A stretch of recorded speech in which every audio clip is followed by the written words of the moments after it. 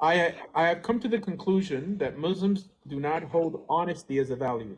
Of course, we can't say truth because they'll say the Quran is truth. There's Jews who do this also, Christians who do it also, but I think it doesn't compare to how many times Muslims do this. They will exaggerate, they will misrepresent, misquote, and they don't think they're doing anything wrong. I have no problem when I don't understand a verse in the Bible. I'll say, "You got me."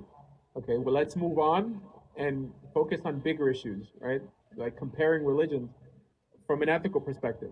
But these guys will die on that mountain, and they're like, I can prove to you Muhammad's a prophet. I can prove to you that the Quran is perfect. I could prove. Whenever I hear religious people use the word proof, I already know I'm speaking to a fanatic.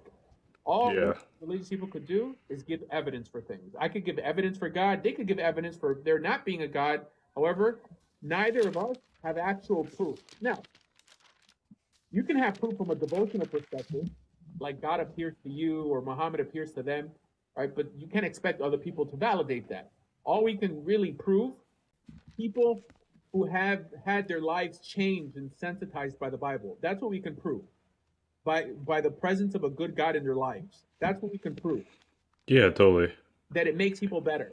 In terms of proving God exists, it's I don't know.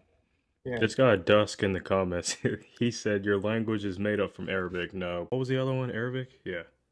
it doesn't matter. It Yeah, doesn't it matter. doesn't matter, but Maimonides says the only thing that makes Hebrew a holy language is that it's the only language that doesn't contain bad words in it. Now, truth be told, there's bad. Well, if you go to Israel nowadays, most curse words are Arabic, but there's words like I don't know, like benzona, or they'll say lech le'azazel, like go to hell, But I mean, they're words that are rooted in the Bible. There's, I mean, it's supposed to be a holy language from that perspective. Kabbalah teaches something different.